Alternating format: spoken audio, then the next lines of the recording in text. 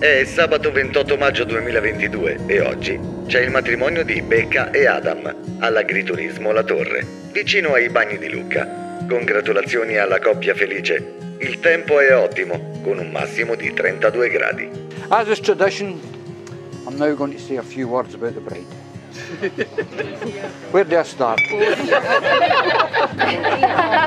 I'm going to start by saying, Becca, you look absolutely stunning today.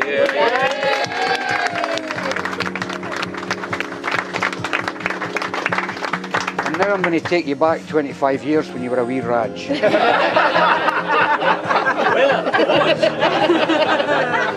Back then, Becca loved to be minging. She wasn't happier.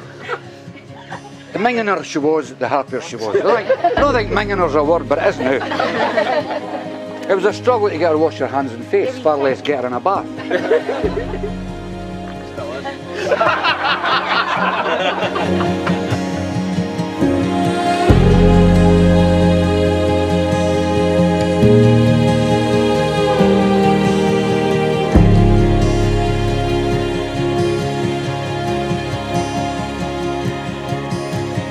I slid into Becca's DMs.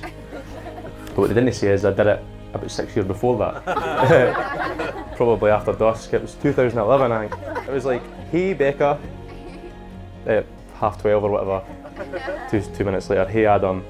Then I shat myself for 6 years. Got the courage, and obviously messaging it's what to bed.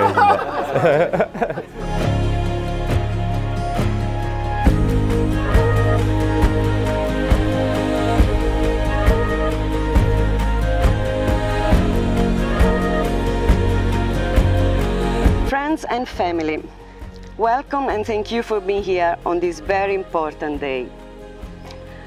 We are gathered here today in the beautiful Tuscany hills to celebrate the union of Adam and Rebecca.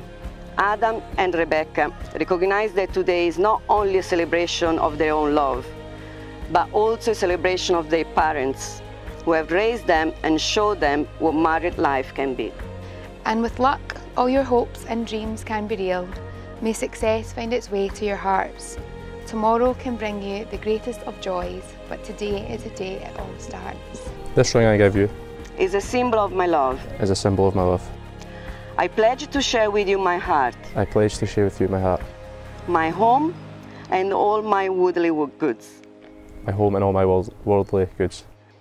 Rebecca, as you place the ring on Adam's finger, please repeat after me. This ring I give you This ring I give you is a symbol of my love. is a symbol of my love. I pledge to share with you my heart, I pledge to share with you my heart, my home, and all my worldly goods. my home and all my worldly goods.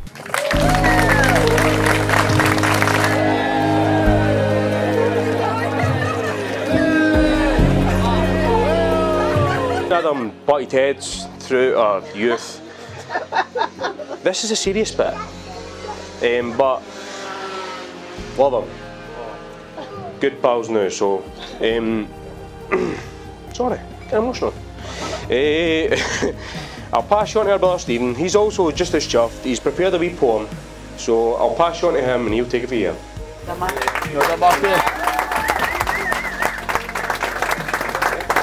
To make it clear, no poem. The one night, my mum was unfortunately awoken at 4 o'clock in the morning by a knock at the door. And now if anyone here is a mother, if you know that your child's out on a night out, and it's anything in the early morning, if there's someone knocking at your door, what does your mind immediately go to? You think something's gone wrong. She marches downstairs expecting it to be the police or anything like that. What's happened to Adam? What's gone wrong? But no. It's the poor wee boy trying to deliver his pizza that he had ordered while he was still on the Fubar dance floor. Unfortunately, he was sprinting home, but he just wasn't quick enough. Very early on, after the messages had been put back and forth, we thought, right, we're going for it.